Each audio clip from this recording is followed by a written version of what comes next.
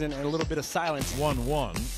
Hot shot, pass short. Grab Mike, kind of full up and throws to first in time. He stole a hit away from Correa. Kiner Falefa got rid of it quickly. That's been part of his thing too.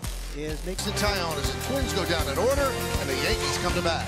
Chris Archer, started off hot this season, but went on the IL for 2 weeks in July, and since coming back, he's pitching to a 7.08 ERA, so scuffing in 5 innings. One guy who's been extremely consistent in this lineup throughout the year. And Judge is at second with a double. And right on time, big 99 continues. One-time Twin Josh Donaldson. That one is driven to left field and deep. Going back, kick on Correa. Swing and a miss, got him. So Correa strands the runner at second. 1 down. That'll bring up Marwin Gonzalez. He's hitless his last 29 at bats. In fact, the last base hit he got was against a position. Said at Chris Archer, it doesn't matter what count, what situation. When he needs a pitch, when he needs a strike, he's going to go to that slot. Walk to Donaldson, and that'll bring up Trevino. Fielded by Correa. He'll double play turn by the Twins. Pretty routine right there. Second walk given up by Tyone.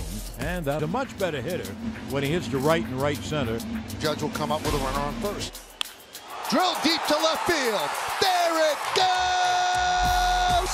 See ya! A long home run into the second deck. Number 54.